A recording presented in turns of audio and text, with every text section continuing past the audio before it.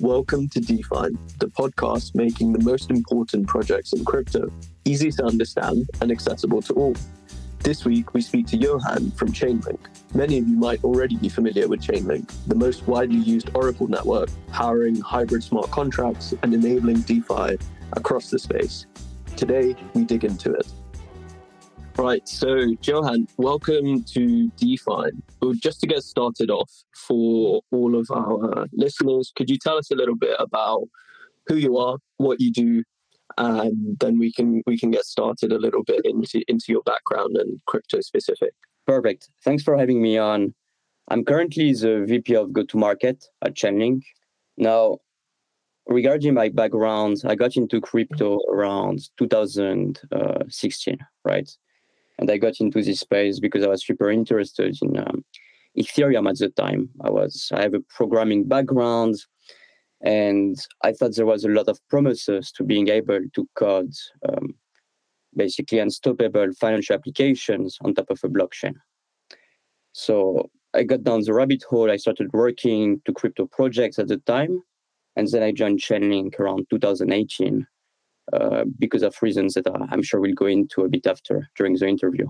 Okay, amazing. 2016. So that is quite one of the early days. You've probably seen a big journey in and around crypto. But just before we dive into that, I wanted to ask. You mentioned a programming background. So how did you transition from programming into crypto and then into Chainlink? Yeah, I was very much into C# at the time. I was working at a company, basically programming some software for 2 years there. Now, I got into crypto more as a hobbyist. I was actually working on growing the community of some blockchains at the time, some of the earliest blockchains. I was helping host events for Ethereum meetups in Paris. Oh, nice. Yeah, so it was... it was basically already community stuff. It wasn't any kind of technical contribution at the time. Then I got really into the cross-chain world because I could see that, Ethereum was doing 20 GPS. It was extremely it was still slow at the time, right? Even when there was nothing really built on Ethereum, it's very slow and unscalable. So I very much got into the challenge, how do we scale this, right? And I started working for different cross-chain solutions from, say, 17 to 19. Then I had already been aware of Chainlink since the ICO, basically. But I never deep dove into it, right? And after a while, I did realize that multi-chain and doing cross-chain was very key. But the most key element we needed was actually bridging real world to blockchain. Because it's one thing to bridge a blockchain to another. But if you think about it, there isn't much on a blockchain. There is only assets, right? While if you bridge a blockchain to the real world, then you bridge the blockchain to all the important data in the world. And then you can start building actual interesting stuff. So that's why I got into Chainlink. I met the team in Paris and I met them in New York because it was the time when you had conferences every 2 months basically, or more. So I met them and I really found them extremely on point.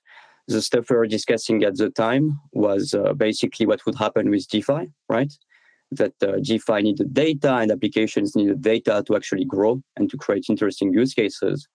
And I wanted to help build this vision. So I joined them in 19, and that's really how I got into the team. Okay, amazing. No, that makes a lot of sense. So you took the thesis of bridging, let's say, the on-chain world with all of the interesting data that exists, not necessarily off-chain, but in the traditional world. And so is that what led you to your specific role at Chainlink as well? Yeah, that's really it. So the big motivator for me was, and I'm sure you remember 2017, you had all of these great ideas, right? All of these projects were coming up, and you had thousands of white papers, and everyone was saying, hey, let's decentralize the world, let's bank the unbank or unbank the bank. Yeah. On, lots of ideas about everything. Not necessarily all of them good, though. Yeah, and when you started diving into it, they all need data. And no one was actually answering this answer in their white papers. How do I get this data? So how do I create the next Uber? How do I create the next Airbnb? How do I create the next bank? None of these folks and companies were actually talking about data. And I think at the time, they were all confused about how to get this data, actually. You see, we are not mentioning it. It was the time when, you could put anything in a white paper and people would believe it. And you could have thousands of holes, but, no one would question you on it. Yeah. So that's really how I got into Chainlink, is because it was answering this big question I had every time I was reading a white paper on how is this even possible? How are you even going to do this? You don't have the data from the real world. The blockchain world is completely siloed. Yeah. So in that sense, you had like a thesis-driven approach into entering crypto, and through your daily contributions, you were essentially trying to solve for this walled garden, as it's described often. Is that what Chainlink is to you? If you had to explain it in a few sentences, is Chainlink the bridge between the walled garden and the rest of the world? Yes, Chainlink is the onboarding tool for traditional finance, for traditional insurances, every kind of industry to actually get into the blockchain in one form or another. That's really what you need, because if you don't have data from the real world, the only thing you have is tokens, which you can trade and do stuff with, but not much else on a blockchain, right? Gotcha. So that's what Chainlink is to me. Yeah, so that makes a lot of sense. So could you tell us a little bit about that? So how does Chainlink bridge? We hear a lot about oracles and keepers and everything else, but I think many people don't have a clear and concise overview about what an oracle is and why it's so profound for enabling DeFi. Yeah, definitely. Now, there are three things involved in a good price delivery, not price delivery, but data delivery system, right? There is the oracle, there is the data provider, and there is the actual DAO. We call it DAO. It's basically a decentralized oracle network. It's the grouping of multiple oracles together. Now, the oracle is quite simple. It's if you want to provide data on Ethereum, let's say, you need someone who's operating, and this someone could be a node, it could be an organization, it could be an individual. You basically need an entity to be running a full Ethereum node and a Chainlink node, okay? Because this entity needs to know the state of Ethereum to be able to put data on it and to be able to know when to put data on it. Then you need a data provider. Based on the data that the smart contract will need, you need the node operator to be speaking to a data provider to get this data.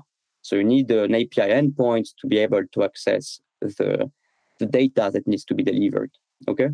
The third one, which is the most important one, is the DAO. You need an entity, you need a coordination mechanism across multiple nodes to be delivering the same data. So basically, the DAO is the regrouping of the Oracle entity I was talking about. And the reason it's very important is if you don't have this DAO, then you rely on a single Oracle.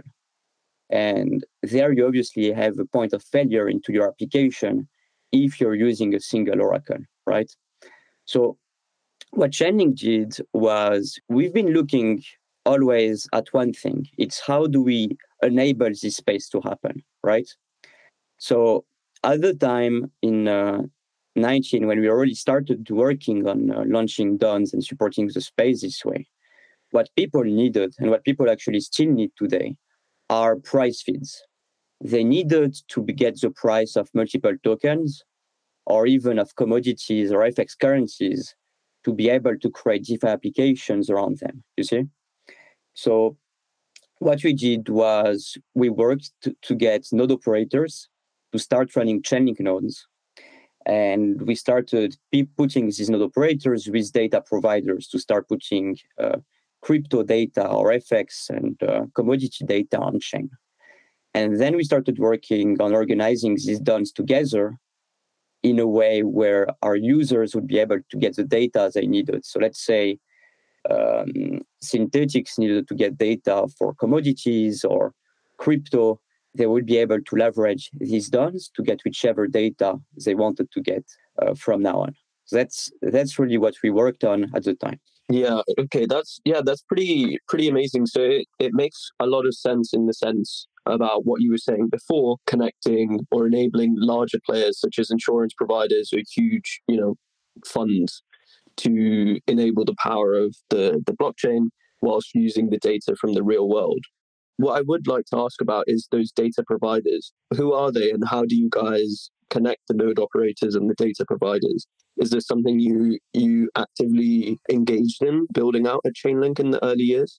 Yeah, so on our side, we've been, as Chainlink Lab, right, we've been working mainly as a coordinator entity, which is node operators are completely third parties and data provider are also third parties, right? So our role was connecting the two. These data providers for crypto prices are actually folks they're CoinGecko, CoinMarketCap, and many others. I think we have around 7 to 9 for data providers on crypto prices, Crypto Compare. So they're entities which are interested also in the prospects of putting data on chain because it's also a new revenue opportunity for them, you see? Yeah. And on our side, the job was really coordinating the node operators who needed data and the data providers who wanted to sell the data, who wanted more kind of markets to sell this data, you see? Yes, that makes sense. And could you tell us a little bit about those early years scaling or I guess encouraging people to be onboarded as those third parties, ensuring that they had a high level of service provision in order to enable Chainlink? What were some of the things that you do? Did you focus on grants or was it more of like a liquidity mining thing? Was it consulting? Well, actually, at the time in 2000, like when we did this in 19, we didn't need grants.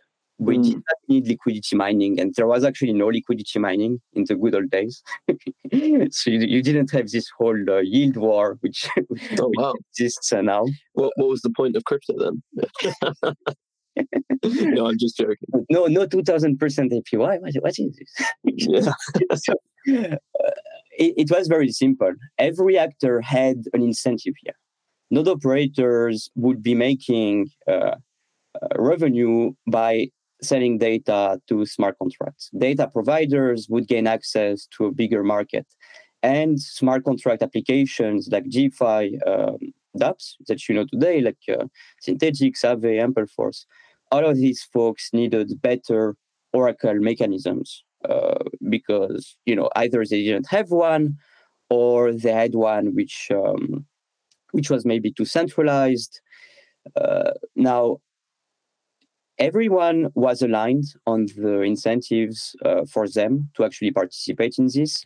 I would say the biggest struggle at the start was explaining to DeFi projects, and some of them got it very quickly, like Synthetics, who's always been one of the easiest projects and really forward-looking projects in the space I've known at least. And Aave also, like these folks were really, they knew what would happen in the future, basically. They had a very good view and they knew they would need decentralized oracles, right? However, at the time, there was still a lot of push for us to be able to convince projects that they should not be relying on centralized oracles and what the reasons were, right? Reasons which today might seem obvious to us in the crowd or in the crypto space were not so obvious at the time. So I would say... Sorry, could you just tell us a bit about those reasons? Well, today it's very easy to see that smart contracts for DeFi is two things. It relies on two big things. It relies on a blockchain, and it relies also on Oracle data, right? It relies on a decentralized Oracle network providing data to your smart contract. That's how probably 90% of the DeFi contracts you'll see today are structured. They have this part, which is blockchain part, and they have this Oracle part. At the time, a lot of people were not too sure what this Oracle part was and how it should look. They knew the blockchain part. Okay, that was fine. That's either Ethereum or something else. But this Oracle part, it wasn't clear to many projects how much reliance they would actually have on it, you see? It wasn't clear that in order to get a system which would be end-to-end secure, they would need an Oracle network, which is as decentralized, or at least a minimum decentralized, compared to the blockchain that they were using as well, you see? And that you couldn't have only one Oracle providing you data, as it would be kind of a centralized risk, right? Like this stuff is obvious for today. At the time, these parts were still getting together. DeFi was just getting built. A lot of projects were just basically pioneers, right? We were making stuff as we went because we were the first ones doing it, and they were trying to see what would work, you see? That's the main reason. It was discovery, basically. Yeah. No, that makes a lot of sense. Thank you for taking us on that journey. I think we have a clear image of at least what Chainlink is and why it provides such a compelling offering for DeFi. But I do just want to dig in a little bit to the problems that you solve for, but also other people solve for, and where the Chainlink difference comes in. So what makes Chainlink so special? You know, we always hear about you being the main Oracle provider for price feeds, and now you're entering this sort of, I guess, like the Keepers ecosystem. What is it, like a development methodology you guys have at Chainlink? Is it because you saw things before people did? Like, in your opinion, what makes Chainlink so special? Yeah, that makes a lot of sense. I think the real big reason, and obviously there are a few reasons. We have a very good engineering team. We have a lot of development and the security going into our products. We have a lot of great researchers like Ari Jules and many others who are kind of top class researchers in the world. The other big reason I see, in my view, is we've worked with thousands of projects in the space for price feeds, for randomness, for keepers. We have talked to an incredible amount of developers, of projects. We've discovered many use cases. We've helped architect a ton of use cases. I don't think any other project has had as much exposure as we've had into new use case and actually supporting developers to secure real-world value on blockchain. Because for us, it's very simple. We're a protocol, meaning we're not limited to Ethereum, we're not limited to Solana. We are on more than 10 to 12 chains. I think we're on 14 blockchains today. Meaning every new use case which comes up on Avalanche or Ethereum or Arbitrum, we have the potential to help it. We have the potential to provide support for developers if they need price data, if they need keepers, if they need VRF. And because of that, we have a huge amount of exposure to what people actually need in this space. Chainlink, if you want to summarize what we're trying to do, we're trying to enable developers build the new set of DeFi application or decentralized application in the space. To do that, we need to know what the developers need, right? And because we had so much exposure, in my view, we've been able to really work on what their priorities are and always favor what is the most key element to devs. A lot of it is security, but there are other elements these folks favor. And we're able to know this stuff in advance because we're supporting during the whole journey for these developers, you see? Yeah, I do see that. I think not only in what you said, but also just working with Chainlink, particularly with the price feeds that we use from our options to, you know, looking at some of the stuff we've recently integrated around the keepers for the new liquid locker architecture. It's quite clear you guys already have answers, it seems, for almost everything and a clear process in place. And no, that's obviously not by mistake. You know, this is you guys have put in the hard yards to be able to have those. And yeah, it's been a pleasure to work with. I think it's also a very noble thing how you're looking to onboard developers into the ecosystem and really keep this value first ethos. Yeah, it's really special. I think one of the things that we all do see around Twitter, particularly if you're not building, you're just, you know, focused on, let's say, the community side of crypto, you always hear about the Link Marines and this like great army of supporters that Chainlink has amassed who clearly see the future. Could you tell us a bit about what you guys have done to curate that community and how you service them as well? So for this one on my side, I've really been on the user side. What I've noticed is I'll share my general impressions on crypto communities if that works for you. Yeah, definitely. I think for ourselves, what we've seen with our community, like with many communities in crypto, was a very organic kind of growth, which is basically, I was talking about this kind of revelation I had when I discovered Chainlink a few years ago, right? Which is I was reading a ton of white papers and none of them made sense because I never got this part about how do you actually get data on chain, right? I wasn't the only one who got this big trigger, obviously. A lot of people are like, oh, wait, Chainlink is the missing piece of the puzzle for this blockchain thing to actually take off. Like you need actual real-world data if you're going to create all of these cool applications, right? I think a lot of very smart people got into this community because they believed a long time ago already in the vision. And they got very excited by the vision and they started writing articles and blog posts and contributing on socials because they thought this would be the future and they believed in crypto. And they saw that Chainlink was actually enabling crypto and the blockchain vision to take shape. So that's what I saw with our community. Now, as far as what we're doing to support and all, I'm not too exposed to this side of the kind of work, right? I'm more on the really user side and making sure we enable developers and all of this stuff. But I think a community like this, which believes in a vision, doesn't actually need a lot of enablement. It just needs to see that we're doing the work, that we're supporting the ecosystem, because in the end, that's the vision they believe on. A blockchain ecosystem which thrives, which is able to get access to real-world data, and which is able to build cooler and cooler use cases to actually really create this decentralized vision we all believe in.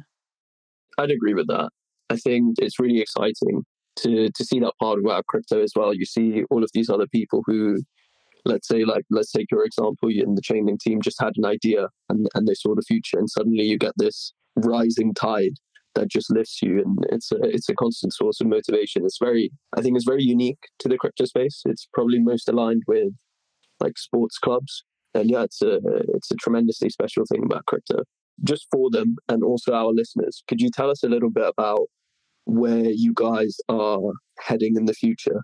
You know, you've always been so good at identifying what's next, what's exciting, what's going to be needed in 2, 3, 4, 5 years from now. So could you tell us a little bit about how you're thinking with that mindset today?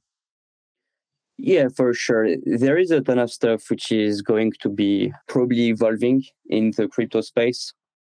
I think now more than ever, we need to keep supporting the DeFi ecosystem. Because the way I'm looking at it right now, there is probably going to be a lot of changes in the world, kind of order and the way systems actually work. I think more than ever, people will need a decentralized financial system in any country they're in. People are going to have hyperinflation, to be confronted to some very tough realities, which I think our friends in Argentina already got a few years ago, right? That's why DAI was taking off so much in Argentina and the other stable coins. So for us, first focus is going to really stay. We need to keep supporting DeFi, and that goes with price feeds, that goes with keepers, that goes with supporting more and more blockchains, because currently people are betting on the multi-chain world to be able to scale this whole ecosystem. So that's the first priority. I think the big moves that are going to happen in the world are going to push more and more people towards DeFi. That's currently the assumption. So the second one is we've seen a lot of very interesting stuff with blockchain gaming. It's very likely that there will be a few kind of games which really take off in the space. and that really gets success. Now, gaming does need randomness by default. Many games need some kind of randomness generation, and that's also another big bet we have. We want to be able to support the new gaming applications which will be coming up, which will be kind of needing super high frequency randomness in their game, right? I think that's a very good value add to the space. If you look at games currently, there is a huge kind of opportunity to actually disrupt this space, because there is a ton of stuff which is extremely opaque, where you have randomness, but you don't know how the randomness work. So that's another big area I'm quite excited about. The other one is CCIP. CCIP, because it's a multi-chain word, and chains are going to have to communicate between one and another. There needs to be a way to actually connect all of these blockchains to make sure that, let's say, a protocol like Aave, which is on multiple blockchains, is able to connect their multiple instances together. Where, let's say, you have the protocol voting on Ethereum, then it should be able to impact the Polygon instance or the Avalanche instance, you see? Overall, lots of big changes in the world, lots of volatile times. We want to support DeFi because we do think that DeFi will be needed more than ever in the kind of world of tomorrow. Yeah, that makes a lot of sense. In particular, what you called out at the cross-chain world, and there's a lot of really interesting and exciting developments around ZK rollups, and potentially having even the other way around. So you sign something or you execute a transaction on Polygon, and it's relayed back onto mainnet and influences the gauges. Or, for instance, with our architecture, we have the majority of our lockers on mainnet, enabling users to vote with their, let's say, VE token power on mainnet and influence gauges elsewhere across the crypto ecosystem. That's tremendously exciting. In the context of Chainlink, what are some of the challenges with regards to enabling that cross-chain architecture? I think the main challenge is really there are so many priorities right now we have to work on, right? It's a multi-chain world, it's price fit, it's all of this stuff. It's really putting in the work to create this kind of solution, which would be up to our standards, right? And we've done a lot of progress there, but there is still much to do to be able to get this going. Otherwise, there is no real blocker or challenge I can see. It's mainly really being able to prioritize amongst the high number of things we have to deliver. Because for our side, we always try to accommodate the space, right? And the challenge with accommodating the space is we need to accommodate the short term and the long term, you see? So we need to balance what we do on a day-to-day basis, because we might have users coming up to us who need the short term. When I say user, I mean developers. Developers coming up to us with a short-term kind of request that they need, right? They need us to enable some kind of request, and we build it for them, and we help them, or we help them at least architect. But then we have to balance all of these short-term priorities, which we have to work on to basically help these developers, with the long-term ones, which is how do we actually provide a ton of value in the next 1 to 2 years, right? But that's really been the main challenge we've been facing. It's a good challenge because in any case, we get exposure to devs and their issues, and we're able to get better and better at solving them. But a challenge nonetheless. Yeah, definitely. I think a lot of teams are seeing that. So is the strategy for Chainlink to continue to scale both in terms of like service provision, is to increase the power of execution or enhance the volume of execution? So are you guys like actively hiring at the moment, or putting out like lots of trainings and upskilling measures in place? Yeah, so we're still hiring for the engineering team for sure. We want to grow this team. We want to make sure we can keep delivering on this side, on the building side, volume side. And the second priority is obviously prioritization. So it's really scaling the team, prioritization. We already have a very high amount of engineers. We want to make sure we have even more to be able to support really more use cases and more devs in the future. Yeah, definitely. I think Chainlink is probably one of the largest teams I've seen in terms of engineering talent, and yeah, like really looking forward to see that grow in the future. It's been really exciting to learn a little bit about the start of your experience, your journey into crypto, and also see and learn a little bit more about what makes Chainlink so profound for DeFi. So I just want to thank you on behalf of all of DeFi and the team and our listeners for coming on and taking us on that journey with you. And just before I think we let you go and do some more important stuff for enabling DeFi, just want to let you introduce anything that we haven't had the opportunity to discuss, or maybe just say a hello to our listeners. Yeah, absolutely. Look, it was an absolute pleasure to be on this podcast. I think the space is going through some interesting times. In my experience, what I've seen from before is this is actually going to be an amazing time to be building stuff. I think this is going to be a time with much less noise, much less hype, with a much more realistic view of the future, right? And we should highly, highly value these times.